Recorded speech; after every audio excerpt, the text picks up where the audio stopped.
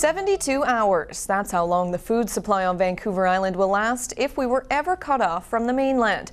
It's a sobering thought, and it's something that one man is trying to change by educating anyone who will listen. Here's V. Cooper with Mr. Organic. Put your hands up. How many seeds did I take out? Oh, look, you guys must have a good teacher, eh? A very good teacher, and a volunteer one at that. Meet Dave Friend, also known as Mr. Organic. How is food really, really important?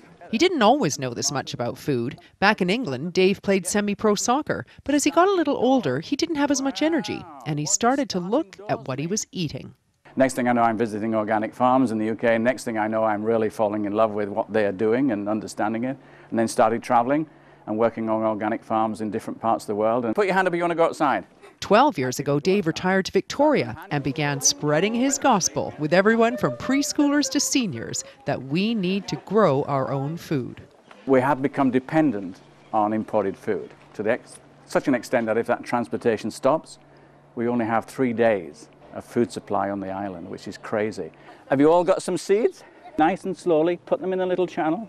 They're really excited about it. They love just to watch the plants grow. They are continuously asking questions and looking at things in their recess lunches and snacks and saying, you know, this is what Mr. Organic has talked about. And so it's really neat to see that. I think we should cover these up.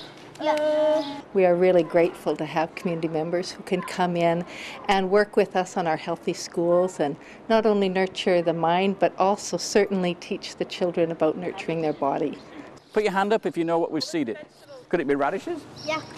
Okay, radishes. Wow, I know you're all excited. I love what I'm doing, and the rewarding thing is really to see the kids when they get it and they understand it. Without getting too mushy, I just get a really big kick out of it and just putting something back to the community. So.